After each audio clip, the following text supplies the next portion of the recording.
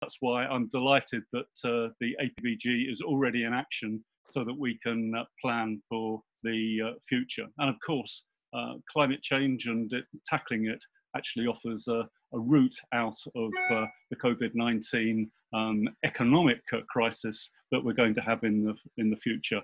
We have a top speakers list. I'll introduce those as we go along, but I'd particularly like to thank our sponsors, who are Atkins, WSP, National Grid, Barratt Developments, EDF and Centrica. So thanks to them for making this possible.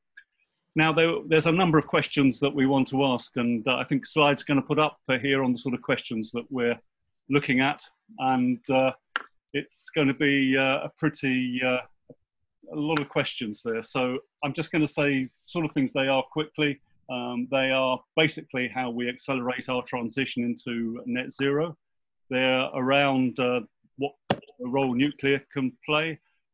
What about hydrogen, carbon capture and usage, as well as storage, the risks and opportunities that there are, flexible demand, something that we only really started talking about a few years ago and is very young in terms of this issue, in terms of demand as well as supply management, and of course a long-term funding framework as well, and how that can change, particularly now we no longer have institutions like the European Investment Bank. So a lot of questions there, and I know we've already had some that have come in from participants, and we'll try to get as many of those in as possible. Let's just go through some of the operations for today. First of all, can I just say it's going to be a very tight timing, because we have a good panel of speakers. We have Energy Minister Kwasi Kwarteng meeting us and coming in at about 5 o'clock. I'm going to try to get as many questions as I can in, but what I would say is, for those of you that don't get your questions through, we will make a note of them, put them, raise your hand, use the hand raising function to bring my attention to any other questions, but also if you want to use the chat function also to communicate questions as well. And if possible, say who you'd like them directed at as well. But perhaps I could ask both, not just our contributors, our panelists, but also our questioners to keep their questions fairly tight and the answers as well, so we can get as much participation as possible.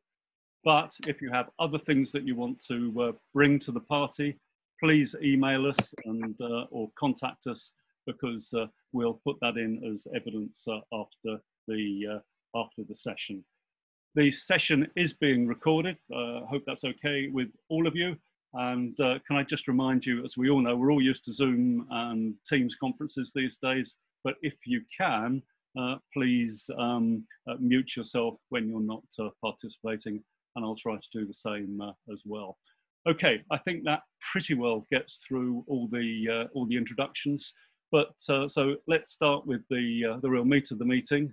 And first of all, we have decarbonisation of power and industry in context, and I'm really, really pleased that we've managed to have two members of the Climate Change Committee operation, which is really the organisation since the Climate Change Act of 2008 that has really driven our approach to climate change, Dr. Rebecca Heaton and Professor Keith Bell. So I'm going to hand over to both of you and look forward to your presentation. Over to you. Hi, well, I'm going to start and just doing a little bit of an introduction as to what net zero is. Then I'm going to hand over to Keith, my fellow Climate Change Commissioner, who is our absolute expert on industry and leads a lot of the industry work for the CCC. So I'll just give quite a brief overview. I'm sure you know all this, but just to recap, I just want to say also it's really great and good news that we've got this APPG on net zero. So very good, and to have this focus on industry, which has long been an area we felt needed a bit more focus from within the CCC. So first of all, just to remind us of what net zero was, so in light of the Paris Agreement, the government asked us at the CCC when and what a new target might look like for the UK. And the Paris Agreement was somewhat vague. It talked about well below 2 degrees and best efforts to 1.5 degrees. And what we did as a committee was we looked at the amount of CO2 in the atmosphere, which you would need to limit it to well below 2 and move towards 1.5. We also thought a lot about the UK's views on this and historical emissions from the UK. So the UK wants to be a leader, but historically we've been responsible for a lot of emissions because of us being the birthplace of the industrial revolution. Oh gosh, I've just gone on a slide. Hang on. From that, we also had to look at what credible scenarios we might we could generate to actually get to net zero. And we came up, as we all know, with a recommendation to government, which has been legislated, which was that we should target net zero greenhouse gas emissions in the UK by 2050, Scotland by 2045, and Wales actually only 95% by 2050. And that's predominantly because of the heavy industry in Wales and the lack of offshore storage for bioenergy with carbon capture and storage, or direct air capture and storage to offset those emissions. And what's happening since then is the Treasury are doing a review, and this is really not how much, but more importantly, who should bear the brunt of those costs and where should those costs fall. And we're increasingly seeing the need to think about the just transition and how we fund this as much as what the costs are of it. So if we move to the next slide, I'll quickly recap something which I think you all know, that we set carbon budgets. So how do we get to 2050? Well, we cut it down into these bite-sized 5-year carbon budgets. So far, 5 of these have been legislated up to 2033, and we're working on the 6th carbon budget, which is for 2033 to 2037, and we should be producing that by the end of the year. This is a pretty big piece of work for us.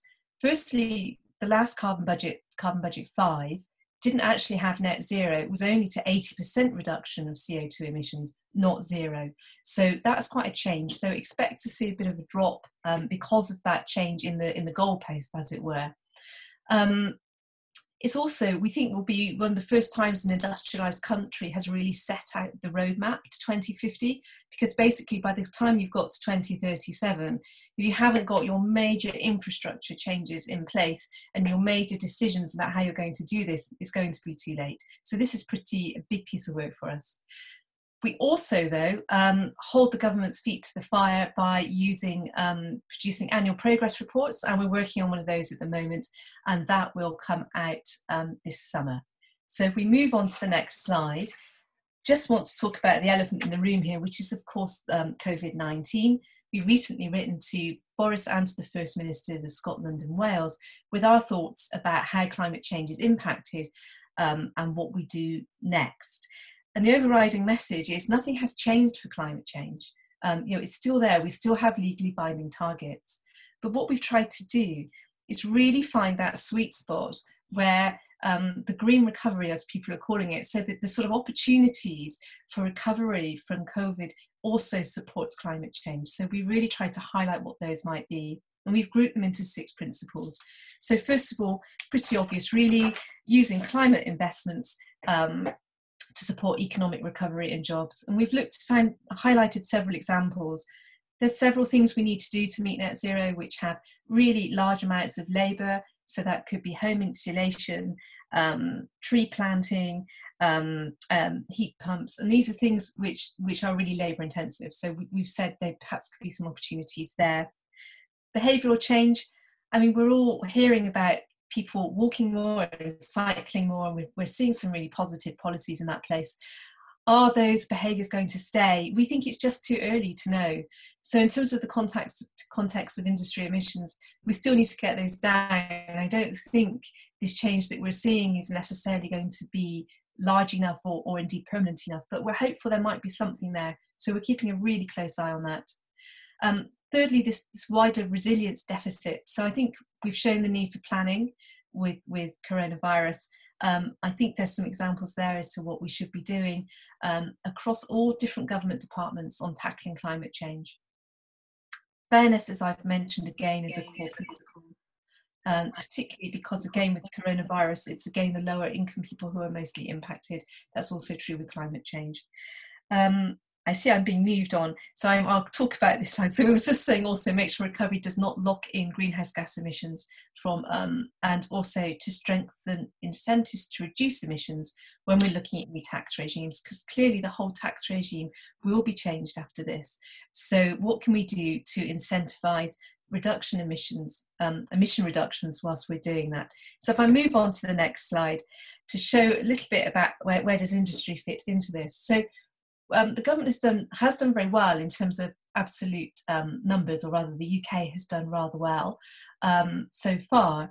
What we've been really lacking is policies for the future. So our strong message to the government for the last few years, and will be again in this annual report, is that we need some very strong long-term policies. If this was a tick box of policies, this chart, there would be a lot of crosses.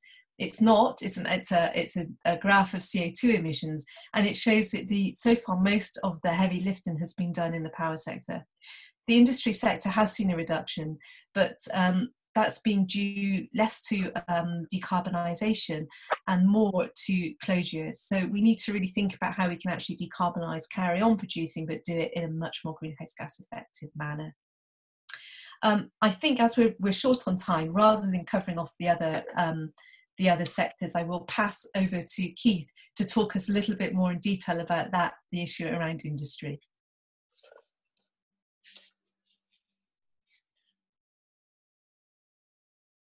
Keith, over to you. Keith, you're muted. Crumbs, yes, I've been so well behaved in muting myself. We're all done with getting into this habit now. Yeah, so just to sort of dig into the industry sector a little bit, and to recognise that it's not just one sector actually, it's quite a diverse picture, and a fair number of the emissions to date have come from manufacturing processes, from fossil fuel production and so on, various kind of intensive processes like the manufacture of cement and lime. So whatever actions we're taking for the future have got to recognise that actually there's a diversity of things in there. And say in construction, part of it will be about reducing the amount of materials that are used in buildings, as well as the way in which we manufacture those materials. So even though we've achieved a fair bit, especially in the power sector, and not so much in the industry sector, we've got to do a hell of a lot more to get to 2050. So the two scenarios shown here, the core one was what was produced to get towards an 80% reduction in greenhouse gas emissions. The further ambition one takes those actions further, but even that doesn't get quite to net zero. We need to go beyond that as well. And what you can see on the bottom right corner of that slide is the further action, dramatic reductions. And the other important thing about this, I think, is it has to happen across all sectors. No sector escapes, if you like, from having to play its part in getting towards an overall UK net zero position. So we look maybe back at the electricity sector, the power sector, which, as Becky said earlier, has to date done kind of the heavy lifting, but it's still got to be a hell of a lot more reduction. So out to 2050, a further reduction, in fact, almost completely eliminating emissions from that sector. But that's against a background of potentially doubling the demand for electrical energy. So, you can see there's a massive transformation is still required there. But exactly how much is required is still somewhat uncertain. One of the big variables there is how much use we're going to make of hydrogen. And that in turn depends on a number of different sectors. So, how much hydrogen will be used in industry in terms of high intensity heat, how much for transport, for example, for heavy goods vehicles, which don't really seem suitable for batteries, and how much for space heating in buildings. So what that chart also shows is the need for different kinds of electricity generation, the sources of electrical energy. And one of the things it shows there is potentially a need for firm power. So what does that mean? Well, it kind of means something that you can rely on, that can be scheduled, that has an output that can be kind of maintained over, a number of hours, certainly a number of days. But also, because we should be making much more use of renewables, which are highly variable, there's also a need for flexible plant that can fill in the gaps. There's a question, I think, now, which is seeing in the last week or two, about whether firm power also needs to be flexible. So we've had something announced just last week of National Grid signing a contract with EDF Energy to be able to reduce the output from Sizewell B power station. So one of the big imponderables here is what are the right market mechanisms to deliver the right mix of facilities with the right capabilities. Mentioned already, there's quite a bit of uncertainty about hydrogen, and certainly to unlock that potential for hydrogen and its flexibility about being stored and be able to transport it from one place to another, the cheapest way of manufacturing it at the moment would seem to be via steam methane reformation or autothermal reformation, but both using methane as a feedstock. But both of those processes depend on carbon capture and storage in order to have minimal carbon emissions. So that gives another illustration of a kind of cross-sectoral dependency there, and in terms of CCS, a sort of infrastructure that doesn't yet exist. So just my last kind of point before I hand over, just some bit of detail around some of the challenges and further electrification. Mentioned already, kind of getting the right combination of capabilities. Financial mechanisms potentially still required to the development of renewables, the scale of investment that is needed over the next 30 years. The networks as a facilitator of the different resources, how much is still needed and how much can you reduce that need for network investment through what we've been generally calling flexibility. I think there are some particular engineering challenges around operation of the system and how those challenges are going to be addressed. And I mentioned already, this question about what does baseload or firm power really mean? Okay, I'll stop there and hand over to others. Thanks very much, Keith, and thanks, Rebecca. Yeah, Rebecca, policies for the future, absolutely, we need those, and I hope that's going to be a core part of the all-party group's work. As we all know, even when at an 80% target, we're not yet at meeting fourth and fifth carbon budgets, so we've got a lot to do there. And Keith, yes, firm power, yeah, interesting as you say around the potential negotiations around the nuclear industry there. But hydrogen, yeah, it's a big question, that whole heating and cooling system and part of the transport system, and that fact that it's methane rather than electrolysis is the normal way to do it. So some big challenges there. So let's actually find out some answers, or at least some direction towards those from our industry panel. We have Dr. David Cole from Atkins on the nuclear and power market side, Paul Spence from EDF, and Natasha Mahmoudian from Centrica. So I'm going to ask David Cole, Dr. David Cole, first of all, to start us off. David, are you there? Hopefully. Thank you. Yeah, hopefully you can hear me okay. Yep, absolutely. Excellent. So my name is Dave Cole. I'm Director of Atkins Power Business in UK and Europe, and we've been looking at the net zero system and the engineering and build of it as a study we carried out last year. And there's more reports online if you want to look at this in detail of what we did. So our approach was pretty straightforward. We looked at system complexity and interdependency, which is already increasing and does so massively in a net zero system. We looked at the engineering of it. What are the technologies? Can they be used today? And we looked at what are the technical and commercial risks associated with each of those components of a net zero system that then interact. If you can move on to the next slide, please. So if we focus on the power system, and as Professor Bell already highlighted, whilst power's done some of the heavy lifting, there's actually still quite a lot to do if we need a much bigger system, and we've got to replace a lot of the system we've already got. So this is a schematic of how that system might actually look, and you can get a bit of a feel for where we've identified some of the technical and commercial risk behind each of those systems. And the fact is, in this future system, and this is based on the CCC Net Zero report that came out last year, which was a great scenario, there's quite a lot to do around the different factors. We're still reliant on natural gas and carbon. So we end up with a system, a power system that goes through quite a lot of radical change. Firm power drops significantly from what we're used to, around 80% to a much lower percentage. And the scenario you can see here on the right even has a good dose of nuclear in beyond some of the current modelling. So it's even slightly less than that.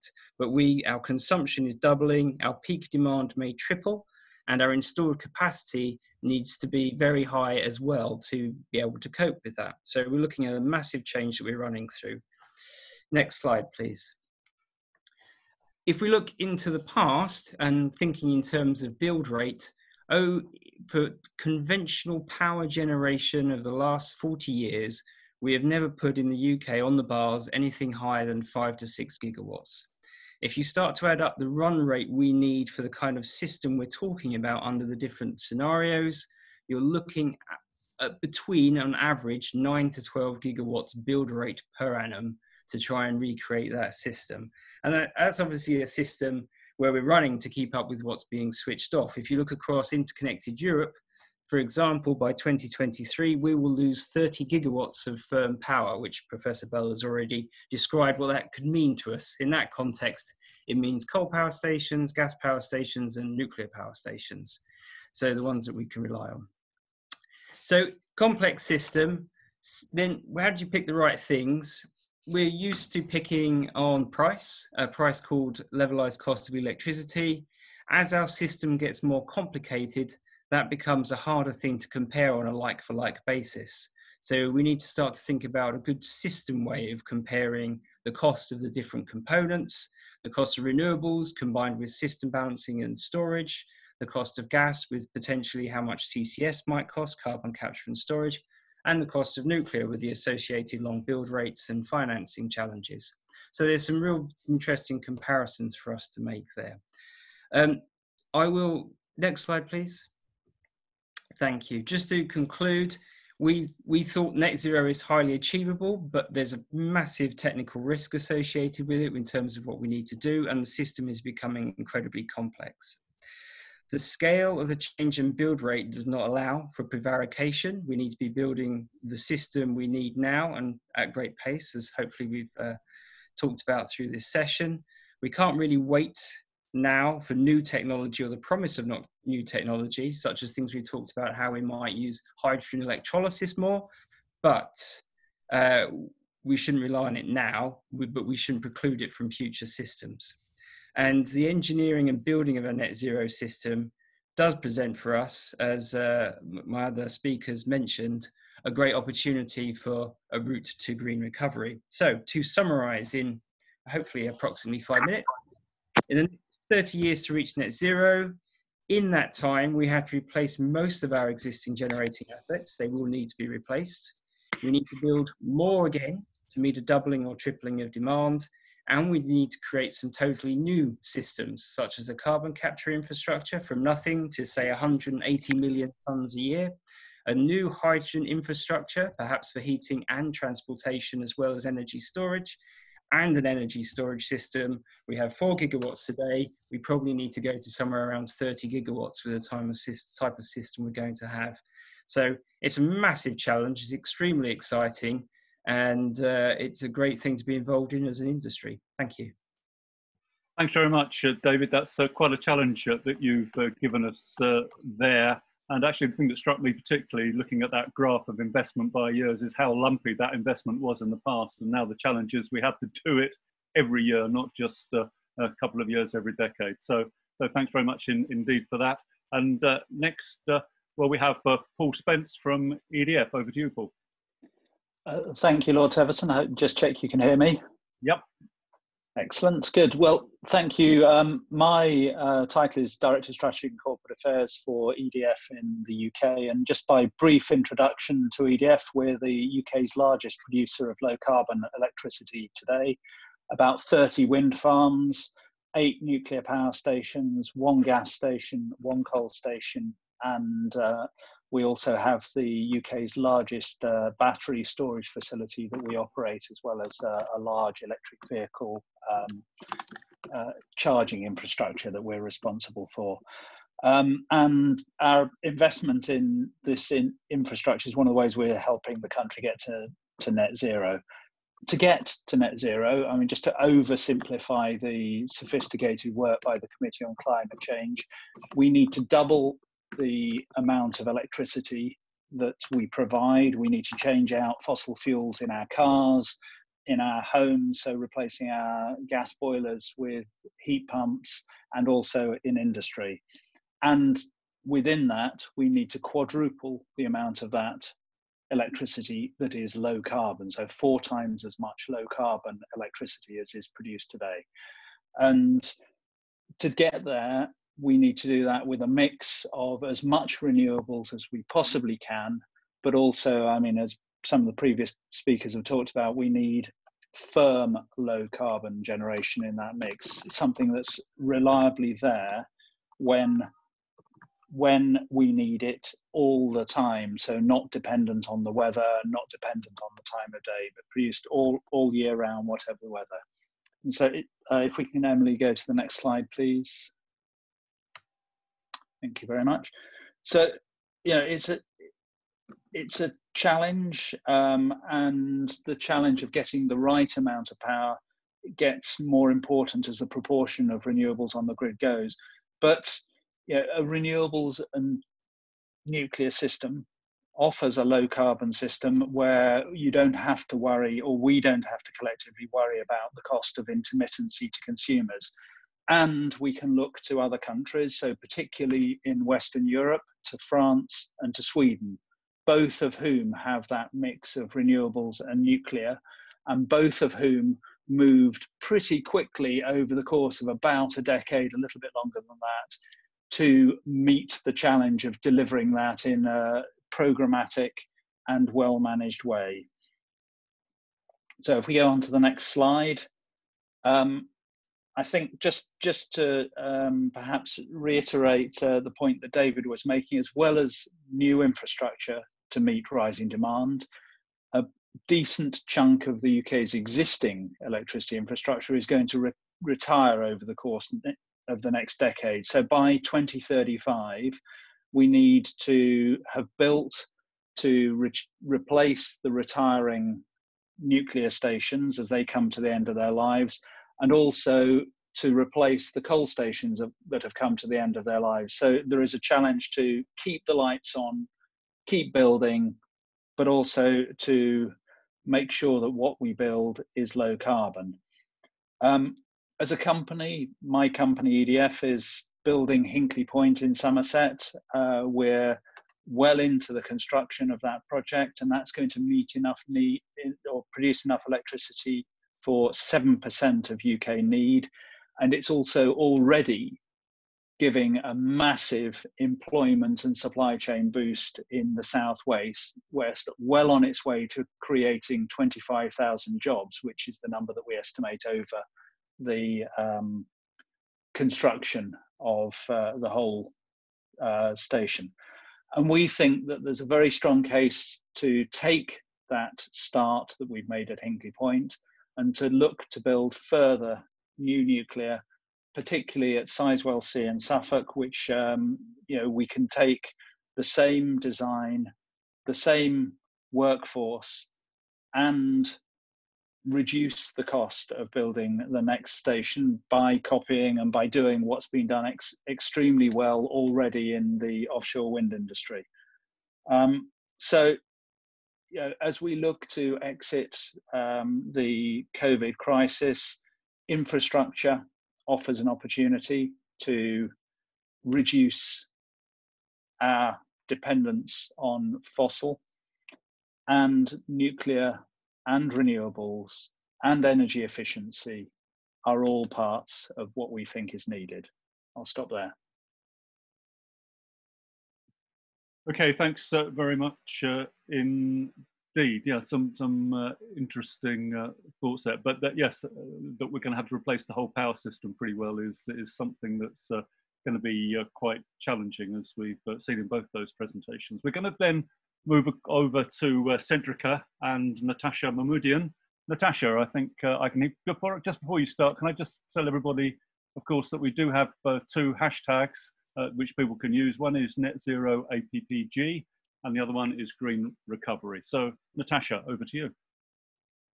Thank you, Lord Teverson. I just want to check everyone can hear me. Yep. Excellent, wonderful.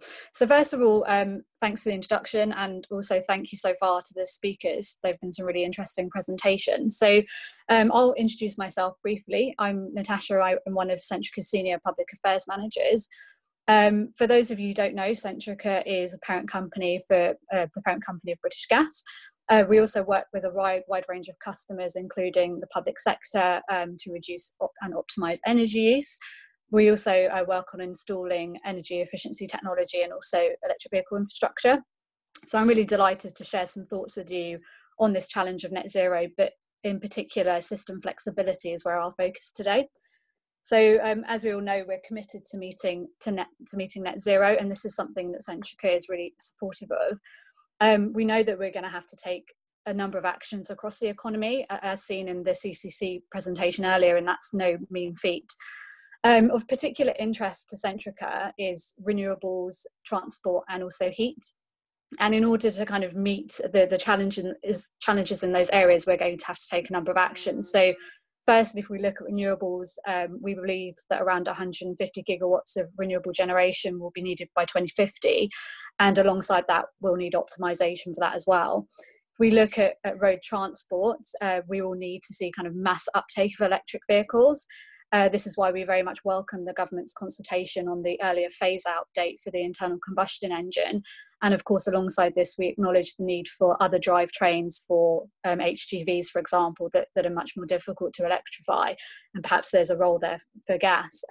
Then turning to look at heat. So clearly there will be some level of electrification needed there. And we believe that's probably upwards of 20% of all heat demand that will be needed to be electrified by 2050. And in the meantime, we're seeing use of hybrid heat pumps that can be particularly useful for industrial settings that need high-grade heat. So we're working with some customers on that as well.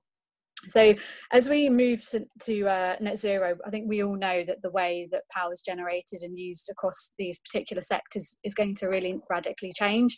And that includes the mass generation of hydrogen and deployment of CCS that people have already touched upon.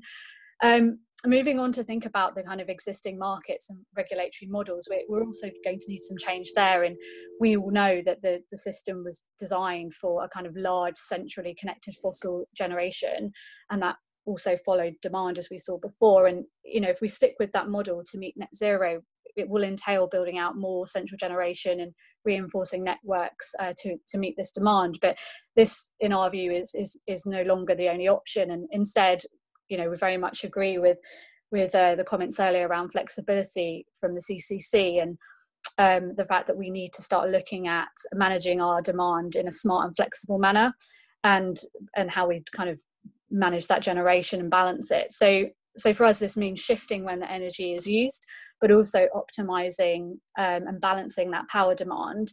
And this increasingly is something which will be needed at a local level as we see uptake of heat pumps and EVs, where we'll see challenges in the local network. So from our own modelling, it's suggesting that there's a need for upwards of 70 gigawatts of flexibility and to support the power system cost effectively. And in terms of flexibility, we're talking about things such as storage, demand management, as well as transmission level and distribution level flexible capacity. In addition to deploying more renewables, as we've touched upon before, we know we need to decarbonise heat and transport, and that's going to require a level of electrification that we don't see today. Luckily, we know that kind of overall electricity generation can be met. But those new loads we talked about from heat and vehicles will create those local balancing needs. So I'm sure many of you are really familiar with the figures of saving the consumer 17 to 40 billion by 2050 by use of a flexible system. We know that Imperial College and the Carbon Trust have recently announced updating this study into the value of flexibility, and we really look forward to seeing this. So we think that increasing flexibility within our system makes a lot of sense to most, but we don't believe that the current system is going to deliver on this flexibility for a number of reasons. And these include the focus at the moment of existing markets being on system flexibility at a national scale. The second one is that flexibility isn't valued properly within the energy system, and therefore it's quite difficult to generate revenue. And then the last one is that we believe that there's probably more need for an incentive to use flexibility over reinforcement.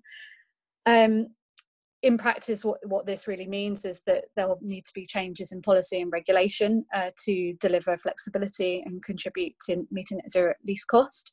And I think it's worth highlighting two items. So the first one is that we believe that a really key component to deliver flexibility is that we have fully functioning flexibility markets to manage local issues, and we think that we'll need these by 2023.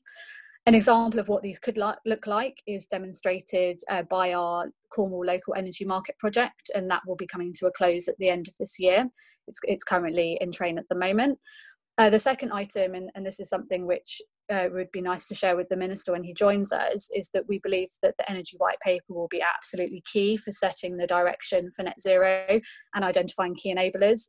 We see flexibility as an absolutely key enabler, obviously alongside many other items which are required that people have touched on earlier. And as such, we believe the government should use the White Paper to set a policy objective for the deployment of flexibility to meet net zero, and therefore sending a very strong signal to the market and investors on this front, and enabling the other various interventions that will flow from there. Just to finish, I think it's really worth mentioning that as a company, we're very supportive of building back better post the coronavirus pandemic. We, alongside many others, believe that it's really important to continue the momentum that we had on tackling climate change prior to the outbreak. So once we return to a level of normality, we'll look forward to working with people. But in the meantime, our thoughts are very much with all those who have been affected so far. So thank you very much. Okay, thanks very much indeed, Natasha. I was delighted you mentioned Cornwall, where I'm sitting at the minute, and what's going on down there and what you're doing down there, which is all good news. And actually demand side management you mentioned as well, but an interesting comment that flexibility is not valued at the moment. I think that's something perhaps we should, I'd quite like to take away. And yes, on transport, then the Department of Transport has put out a pretty good consultation, not just around electric vehicles, but more broadly public transport and everything. So that's good news that the Department of Transport is getting itself into gear, literally. I'm going to open the debate really by bringing in some parliamentarians, as is the tradition on all party groups. And we have Dr. Alan Whitehead with us, who's Shadow Minister for Green Deal and Energy. And Alan's always someone, when I'm in these meetings, who always knows more than anybody else about all of this, and has been a great campaigner in terms of these issues. So, Alan, would you like to come in and perhaps start us off on the debate?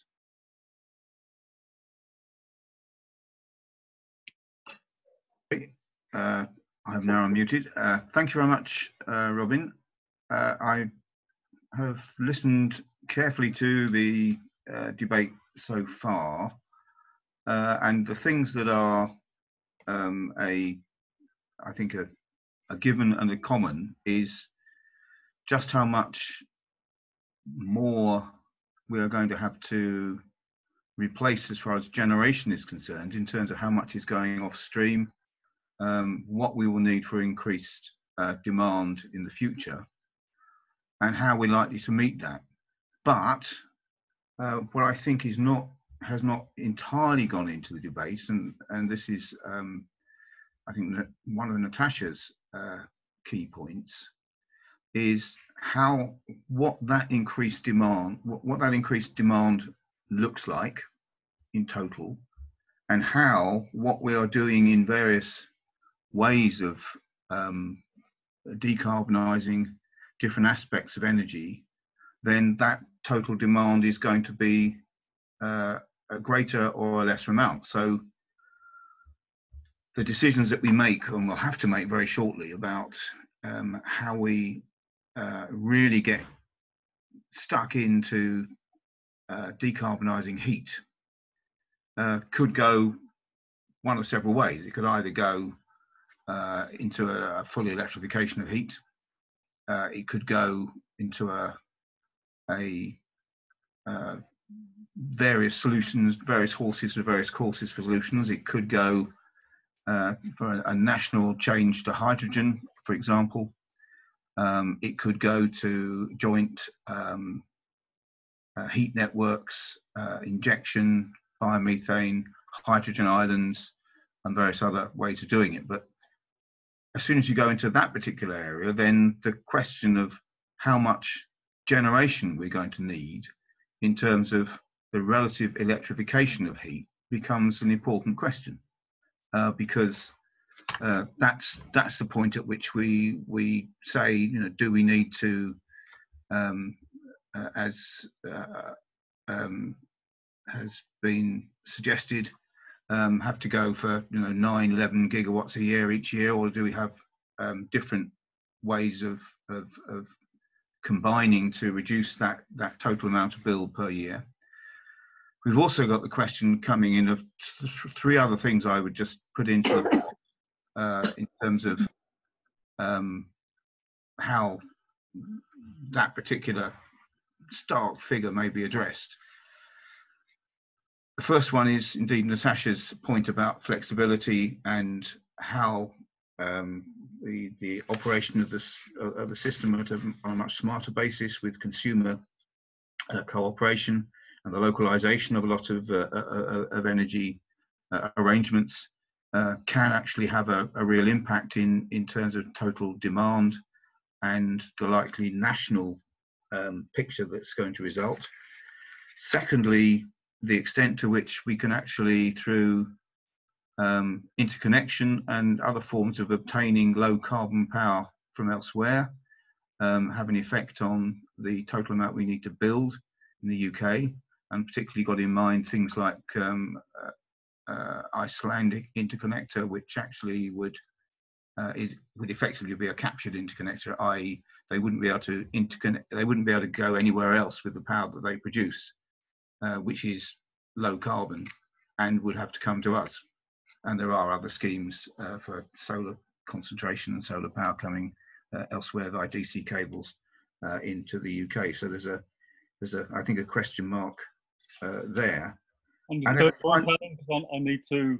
Yeah, and then I was just going to say the final thing I want to say is the question of how energy efficiency points to that total generation, and whether in terms of the sort of discussion that's going on in terms of energy efficiency in our homes and offices to reduce demand considerably, all can have a substantial hand in reducing that overall amount that we need to put into the process. And I think those are the sort of crucial points to sort of put question marks against some of the projections that have been made recently or in the past about just what a mountain we've got to climb in generation and how that is then going to affect what we do in terms of getting to net zero overall. So those are my immediate thoughts just to put in the pot, and I'd be interested to hear from panelists about whether any or all of those resonate in terms of the overall debate, and if so, to what extent. Okay, thanks very much, Alan. I've got Weira Hobhouse, and then perhaps bring Larry Whitty in as well. Weira, what comments from you? Well, thank you very much for your presentations. Obviously, you've done some very detailed research, and I do believe to know exactly where we are now and setting out a roadmap where we need to be is obviously very useful. But obviously, we still have time to debate whether really the proposals that have been coming forward from the different industry leaders, and of course, fair enough, you're doing certain things and you think you're doing the right thing, and that's the way forward. But I personally wonder the assumption that green hydrogen is not something that should be really part of the push forward, because it's a new technology or newish technology where we don't really know how that's going to work out, and so on and so forth. I would challenge that. I think if we go to hydrogen, and I do believe very much that hydrogen will have to probably play a very significant role in our future for particularly heating our homes. And I've been listening to interesting discussions about how one could actually relatively easily change systems and boilers towards a heating solution that's based on hydrogen. But also, of course, within the transport sector, hydrogen is a very interesting option, possibly not for every vehicles, but the heavier vehicles becomes quite obvious, is difficult to do with electricity and batteries. So hydrogen also within the transport system, but and that needs a very high degree of hydrogen, fair enough. But I don't believe we should continue or ultimately look into the future as a continuation of using natural gas and then through a process sort of extract the hydrogen. But we should do it via renewable energy in electrolysis. We as a country are actually very, very lucky. We can overproduce renewables if you wish. We've got a successful offshore wind sector. We can do a lot more about hydropower probably. If we looked into the future, yes, fair enough. That is about bringing on some changes very quickly, radically. But I think we shouldn't just say so quickly, oh, this is not possible. Let's just throw nuclear into the mix and let's do hydrogen, but with continuing to extract natural gas. I don't think that the net zero future should look like that. Thanks, Vera. And Larry Whitty, Lord Whitty. Larry, you there? I am here. No. Yes, I'm okay. Yeah. Can you hear me? Absolutely. Yep. Two broad questions. One, there are some pretty substantial strategic investment decisions which have to be taken, which can only make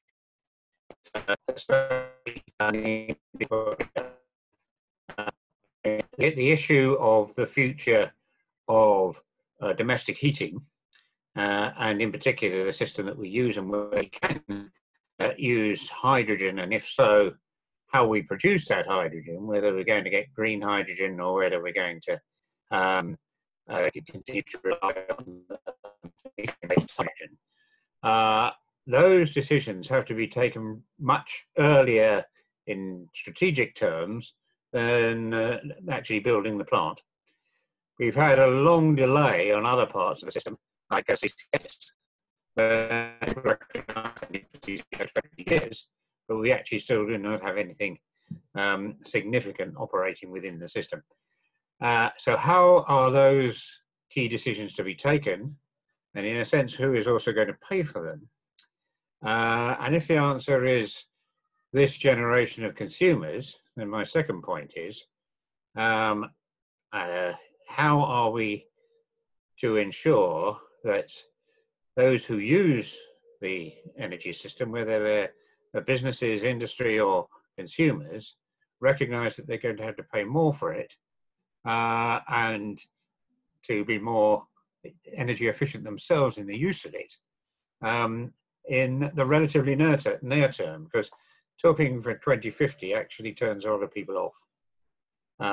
It's the decisions to get to 2050 that have to be made and implemented by 2030 that really require a lot of political will as well as industrial and investment commitment. Thank you. Thanks, Larry. You disappeared a little bit during part of those. So there was a question about the heating system and hydrogen and who pays. And I think there was something in the middle there that maybe some of us missed slightly.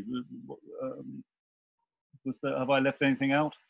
Well, in the middle, I was saying that previous strategic decisions, the need for them has been recognised quite early on, but the investment hasn't actually taken place. That's and I was using CCS as an example of that. Thank you. Yeah, absolutely. Okay, perhaps we've got hopefully 10 minutes till we have Kwasi Kwarteng speak to us. Perhaps we could finish this, then we'll come back to everybody else, and I'll keep the parliamentarians in the background on the second round after the minister. So perhaps I could ask either Rebecca or Keith from the Climate Change Committee particularly come back on this thing of how confident we are in the total power generation that we need given all the variables. Is that could one of you come back on that first?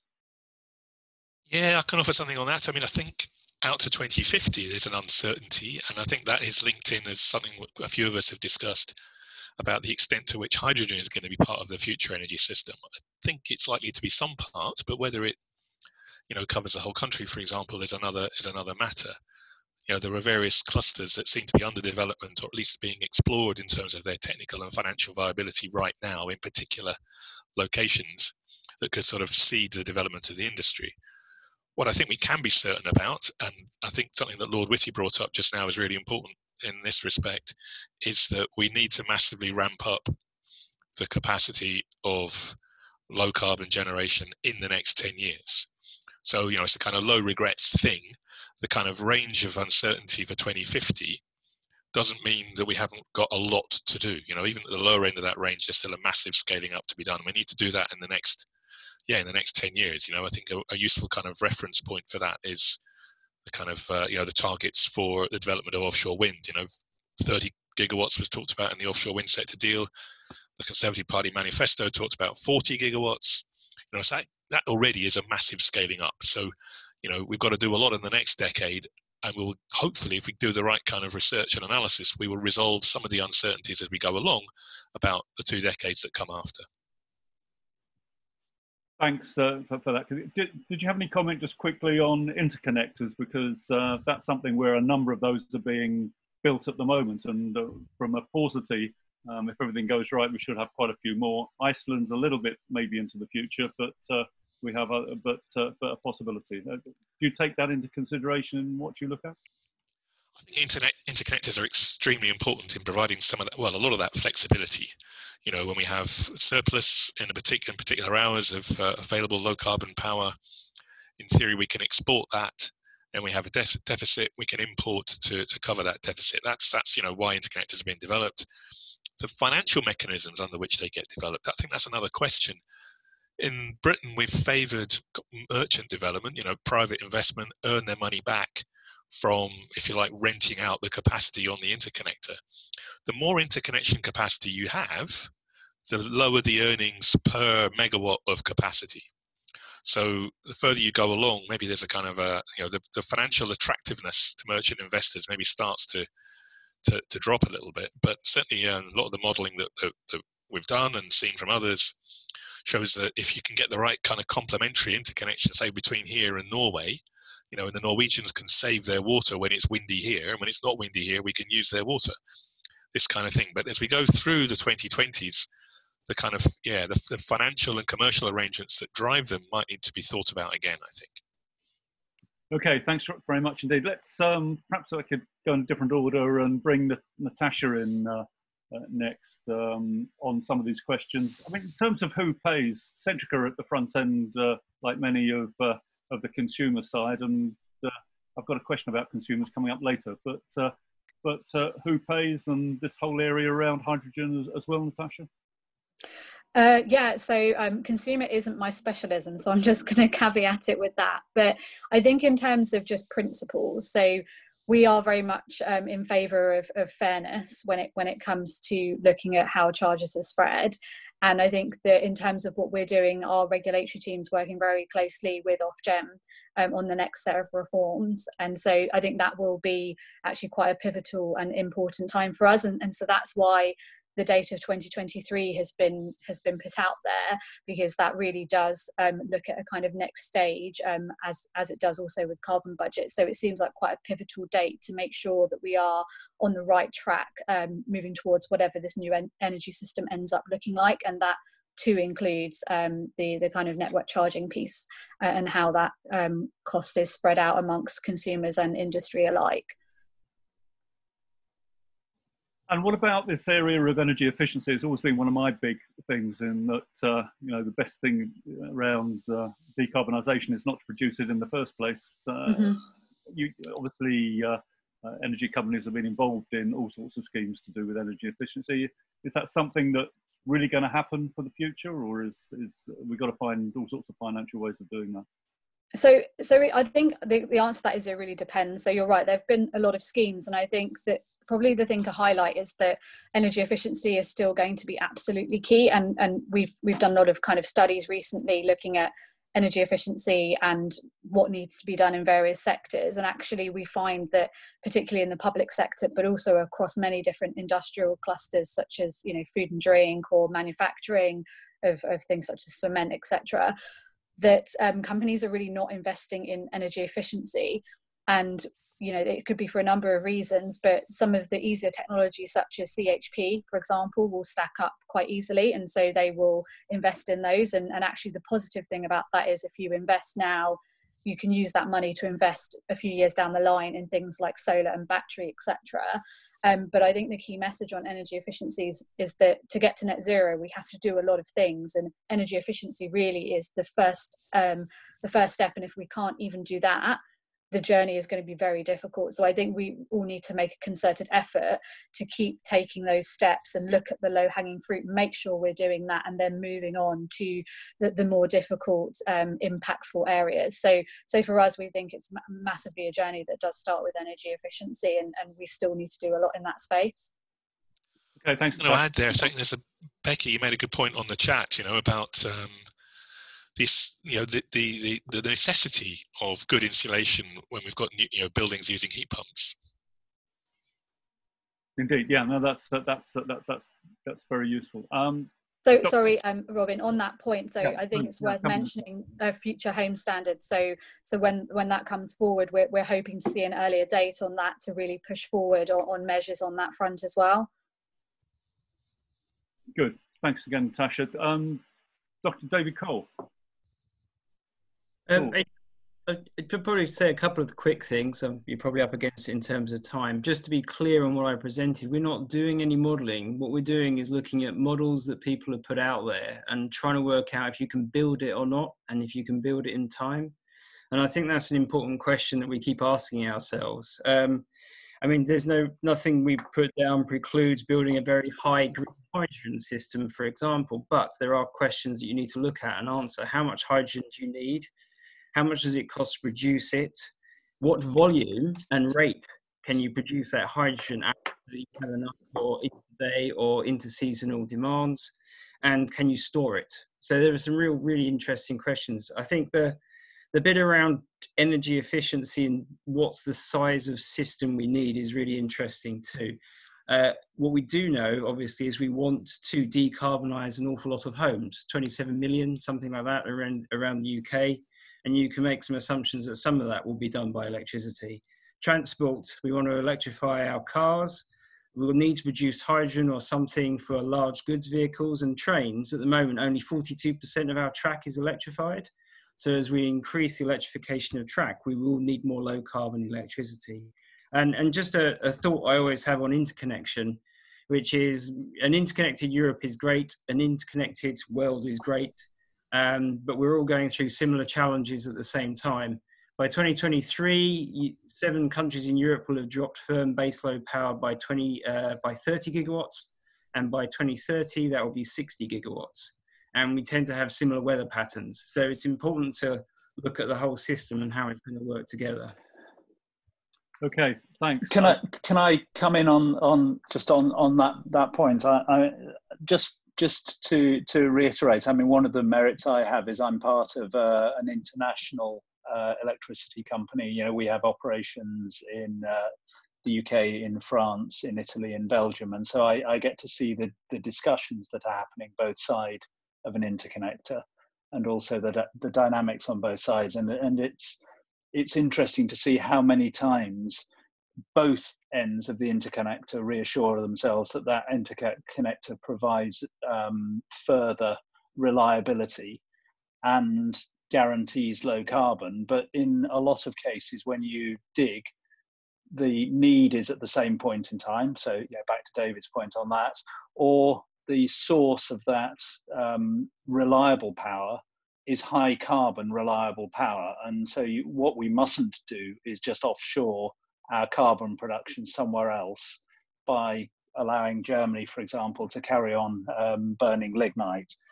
And the other thing, particularly at the moment, I think we should all be thinking about is that we do need to be making choices that will drive job creation in the UK. And as we think about energy efficiency, which I absolutely agree is required, as we think about building the right amount of flexibility in the system, and making sure we're producing the electrons that we will need for a future electric system, we also think about the jobs that we're creating and make sure that there are people there who can afford to consume. And if I may, the final thing, I mean, a lot of the focus in our discussion so far has been on the 27 million homes let's not forget that about 1/3 of the pre-COVID demand was domestic demand, 2/3 was industrial and commercial. We need to make sure our factories and our offices are efficient and are supplied reliably with the electricity they're going to need for the future. Good, thanks very much indeed, Paul. And I'm going to bring that part of the session to the end. We now have the Minister with us. Minister, can I welcome you to the all-party group on net zero? Something I know that you feel is a really important topic for the future. We've had a good discussion around industry. We've talked about flexibility, future demand for power, everything also from transport to demand-side management, interconnectors, pretty well everything. But perhaps you'd like to talk to us about where you see the government's priorities and where we go from here, certainly in terms of things like the white paper. Minister, over to you.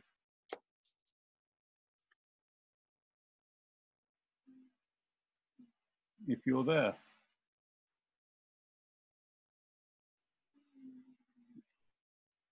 He was there on my list. I think he's just dropped out. I don't know if you want to take another question whilst he logs back in. Let's do that then. Guy Newey from Energy Systems Catapult, you put a question in beforehand, but you've also put in quite a couple of comments on our chat about flexibility on that side. Guy, would you like to make maybe a quick response and a question to the panel? Yeah, thanks, Robin. Just very briefly, it's great to hear people talking about flexibility and the whole system's approaches, both the things that we spend a lot of time thinking about the energy system catapult. I guess my question is, we've had a couple of, we had the power cut of August last year, and we had the kind of urgent code changes that were brought forward over the last 2 weeks to deal with the low on the bank holiday. And I just, this is kind of highlighting some of the potential risks of a rapidly changing system. And you've talked about the opportunities of flexibility here. But I guess my question is, how should the government and Ofgem approach the challenge of designing this new power system? And is that kind of change coming much more rapidly than we expected? I can have a go at that if you like, Lord Teverson. Yeah. Kind of my day job as a power system engineer, if you like. But I think I mentioned briefly in our presentation that I think there are serious engineering challenges, and I agree with Guy that in some ways they've reached us sooner than the electricity system operator was perhaps expecting. I don't think they should have been kind of waiting around for it to happen. I think my honest opinion is that collectively in the sector there should have been more proactive engagement with these issues to do the research and get the market ancillary service mechanisms in place in advance. I think we've been slow on the uptake collectively. Reasons why that is, I feel is somewhat to do with the way the sector is organised. The kind of partitioning of responsibilities between different parties. Now, how you fix that is something that we can debate. And I see the Minister has been able to join us. Yeah, can you hear me? Yes. Yes.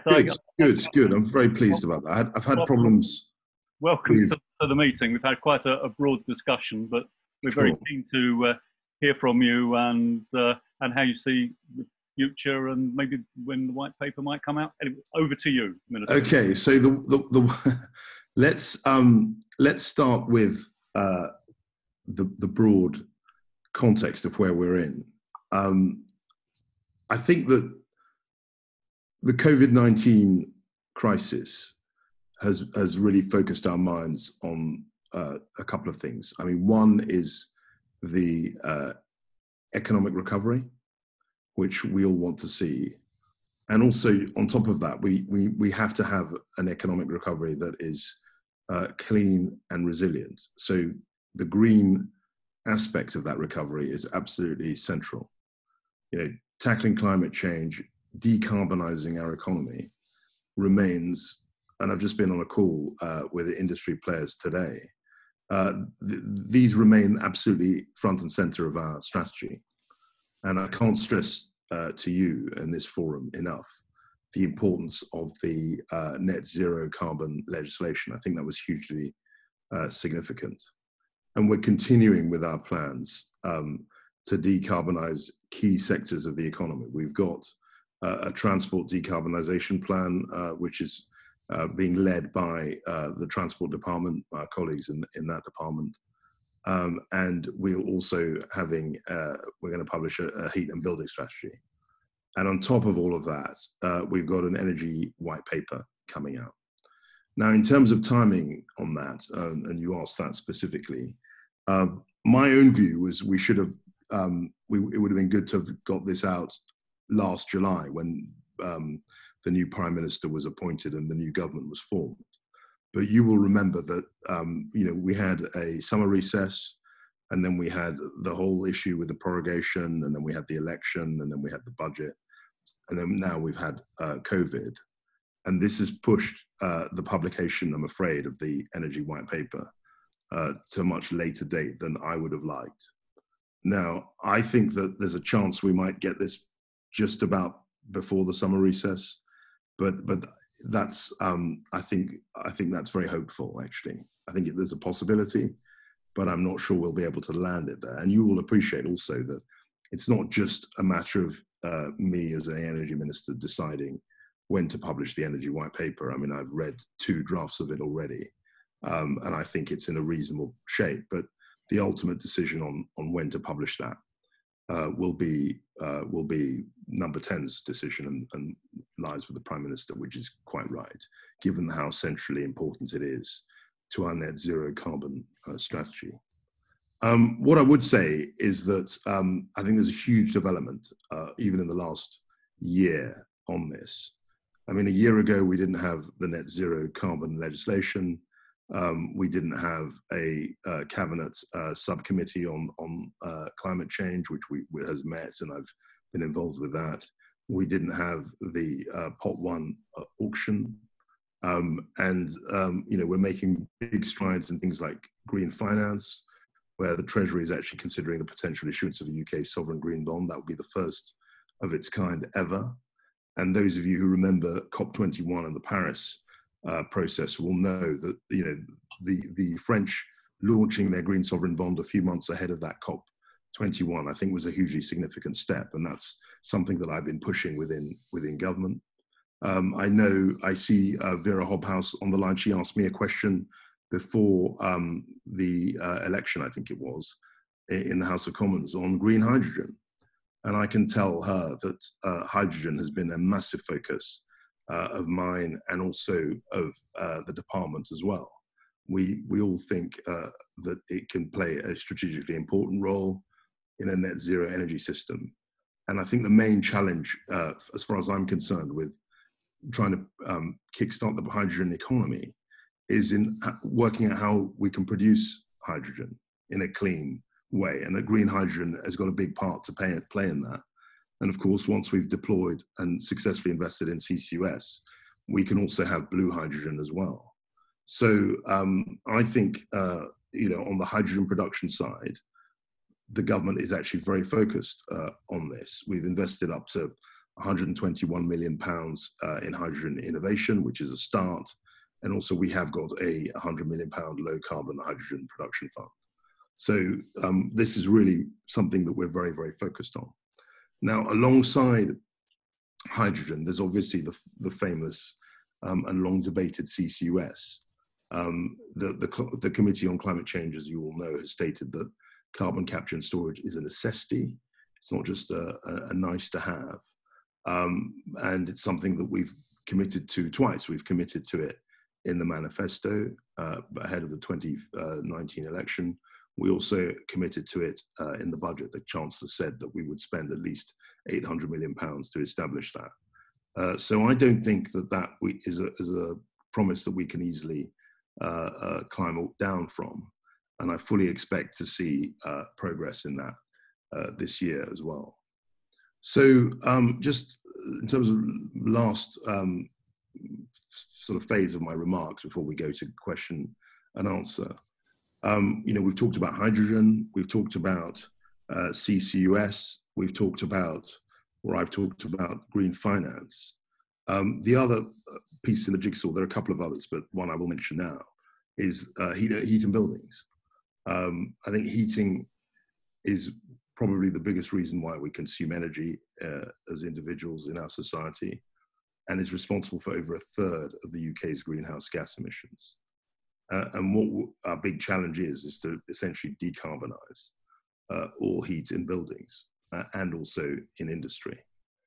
We are hoping to publish a heat and building strategy later this year that will set out immediate actions that we want to take as a government for reducing emissions from buildings.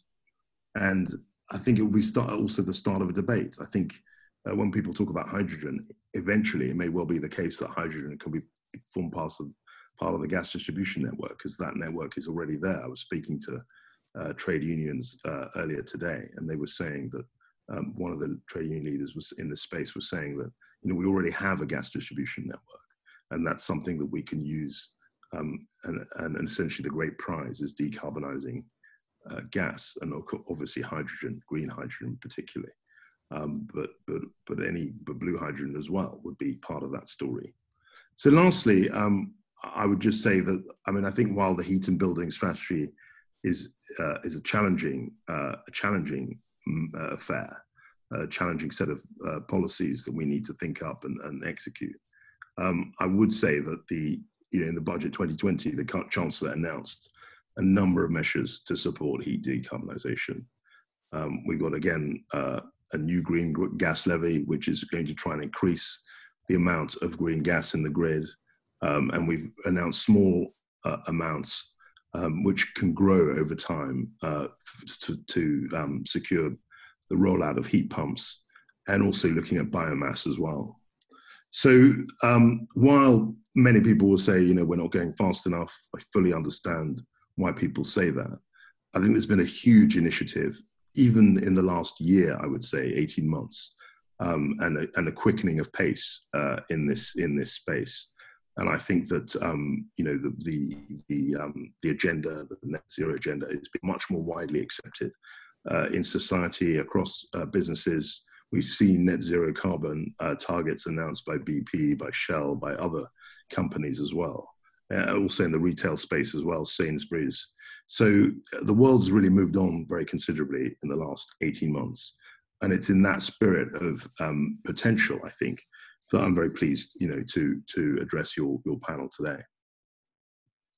Minister, thank you very much indeed, and particularly for the context. I think we all understand some of the timing issues, particularly at the moment with the economic crisis as well as the health crisis we have, and of course we have COP26 at some point as well. But thank you for offering to answer questions. I'd perhaps bring in just three briefly. Chantal de Villiers, followed perhaps by Clementine Cowton, and if Howell Lloyd is still here, then him. But first of all, Chantal, would you like to ask a question to the Minister?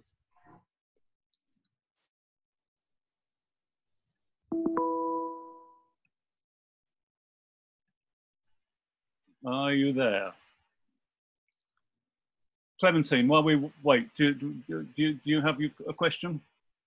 I actually didn't have a question, but I'm very happy to bring one in if that's helpful. I was talking on the chat before you joined, Minister, with some of the panelists about the our increasing understanding of the potential for consumers to and specifically domestic energy customers to contribute to this changing landscape. I think before the coronavirus crisis, but also throughout it, we've seen an incredible step change in the responsiveness of people to price signals for using energy at different times. And I just wondered what your thoughts are in terms of potentially getting into the white paper some kind of strong guidance for Ofgem and other areas of policy in terms of really getting some market stimulus behind those, behind the kind of price signals of flexibility. So I think this, you mentioned Ofgem. I think this is something which Ofgem are really, really mindful of. The fact is that, you know, the institutions have to be right for the net zero transition. You mentioned consumers. I mean, they have to have buy-in as well. There's no way that you can impose such a huge change from the top down. You can legislate and you can encourage behavior, but ultimately this has to be done with the consent of the majority of people. But I think actually on that, we're making a huge amount of progress as a country. I don't think, you know, if you compare where we were 2 years ago, we're in a much more advanced place. Now, you might say you know, the crisis is more urgent now than it was 2 years ago, which is true. But at least we're bringing more people with us than was the case in the past. And ultimately, this is what I've always said in election campaigns and in political platforms. This isn't going to work if we just lecture people as to how bad the climate crisis is. And if they don't believe it, then we're at square one. We've got to get buy-in from a majority of people who can then change their behaviour. And I think that's happening. But lecturing and essentially imposing our view on the electorate isn't going to work.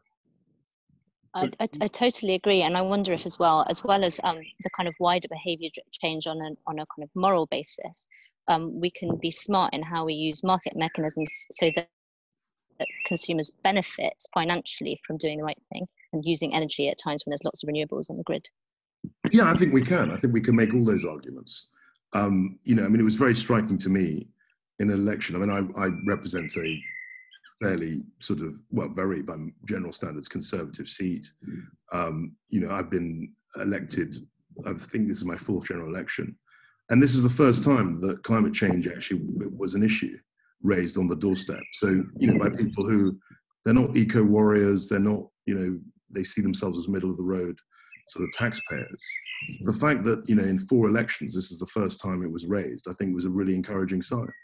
It certainly wasn't raised when I was first elected in 2010, but it was an issue in this general election. I mean, Vera raises her eyebrows, but you know, Spelthorne isn't Bath or whichever seat you represent. I mean, we've got to understand there are 650 seats, and you know, a lot of people aren't really as alive to these issues as we would like them to be. But actually, this time, I was surprised and heartened by the fact that people were talking about it. Good, thank you. And perhaps I could bring in now Catherine Jackson from WSP. Catherine. Thank you. Many of the technologies which we need for net zero energy rely on global collaboration, global supply chains and global economies of scale to be cost effective. How will the UK government target its policies and investment to ensure that we have access to those global technologies in a world which has been affected by global pandemics? Yeah, I think the pandemic issue is really critical. And we've just had a subcommittee discussion of cabinet about quarantining. And clearly, you know, there's a huge danger there if you're relying on essentially a global supply chain and global expertise. You know, how you marry that with quarantining for 14 days, you know, is a tricky question. All I would say briefly about that is if we look at offshore wind, we have had a real success there. You know, 35% of the capacity, global offshore wind capacity, is in the UK. And that was, I think, drawn out or encouraged by the CFD process. I think that's been a hugely successful process. So we have got ways in which we can encourage global investment into the UK. I think it's a challenge to get skills up to that level and to make sure that, you know, a lot of the supply chain in terms of manufacturing is British based, but we have had some success on that. Good, thank you, Minister. I have perhaps Emily Follis next, and maybe followed, as if you've still got time, Minister, with Lara Jurgens as maybe our 2 final questions. Yeah, great. Very happy to answer questions. Okay. Emily, are you there? So this is the issues with some of these. The technology can be a bit intermittent, like the renewables. Okay, Lara Jurgens, is Lara there? I have a long list of people that are here. I promise you, Minister, a lot of people. Okay, good. Yes, hi, can you hear me? Yes. Yeah, I can. Thank you. What kind of, obviously in the energy transition and moving to net zero, is there any kind of support mechanism or support or different programs envisioned for supply chain companies that are looking to transition, make that move, particularly for small and medium-sized enterprises that might already be struggling in some of the kind of competitive environments that we're seeing in the renewables with the low prices, etc. And especially, you've already mentioned skills as well, on increasing the skills building that we might need for to transition from different industries and bring a lot more cross-sector collaboration into the mix as well. I think there is quite a lot of support. I mean, one of the things, having become a minister in the energy, I was struck by, there are so many pots of funding. I mean, there's the Industrial Energy Transformation Fund, there's the Clean Steel Growth Fund, there's the Industrial Strategic Challenge Fund. There are lots of different pots, if you like. And one of the things that we're trying to do is to bring some of those together. So we're trying to create an industrial net zero fund, basically, that encapsulates all of these things. So I think there's an issue of money. There is some support, but I think a lot of this has to be a kind of moral argument as well. Well, both. So you've got the financial incentives, and also you've got, you know, the sense in which people feel that they're doing the right thing. That happens. And also the fact we've got to create incentives for them to do the right thing as well. So it's not just simply a question of giving cash. You've got to try and work out a tax system where people are encouraged to do the right thing and penalised for not doing it. And that's very much the government's thinking on you know, a general approach to how we do this. Thank you. I've got Howell Lloyd, who is now back with us. Oh, good. Thank you both. Touch wood, I won't drop away. So it's a very quick question. Minister, you've talked about you know, the importance of a customer-centric view and understanding where they are and what the benefits to them might be.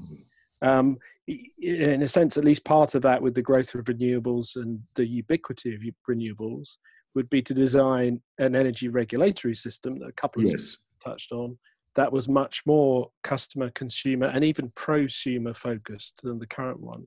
Do you think it's either part of your role or perhaps the white paper might be covering it to make that much clearer to Ofgem that it should be proactively preparing the energy system to become much more customer friendly? I think that's an excellent question. I mean, as far as the white paper is concerned, I'm not revealing. I mean, I've read it lots of times and it keeps changing because the first draft I read was pre-COVID, so we've had to adapt it clearly in the light of events. But as far as I remember, and as far as I know, I'm pretty sure that the white paper will say that we need to have an institutional refresh, if you like. We need to think about the institutions that are going to deliver net zero. Now, it would be quite wrong for a white paper in 2020 to say exactly what the institutional architecture will look like, you know, to deliver net zero. But it's very conscious that we have to have that conversation.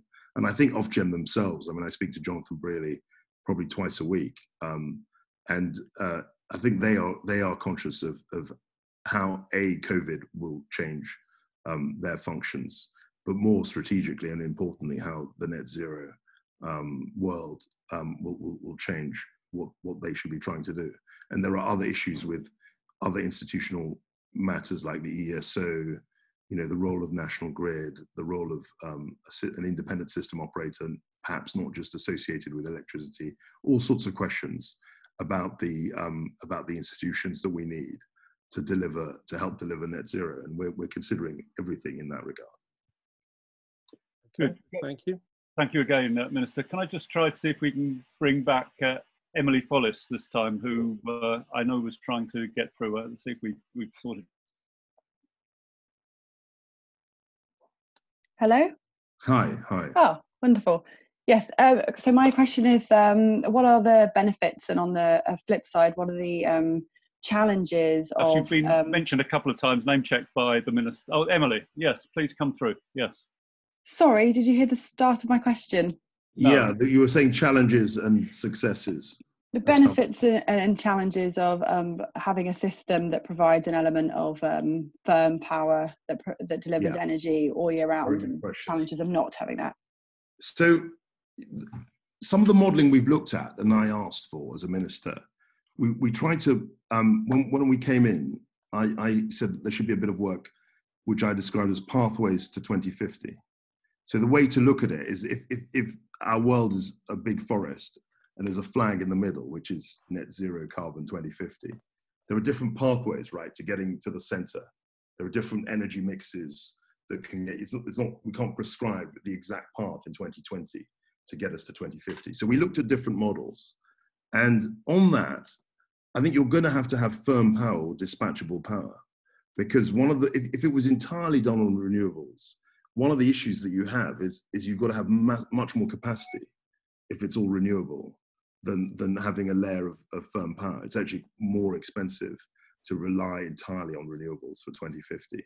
I mean, now a government might wish to do that, but I don't think that's I don't think that's the most economical way you can get there. I think you've got to have what some people call dispatchable power or firm power as a base, because I think it just makes it cheaper. The other reason why, so there are two other reasons why I think having an energy mix is good.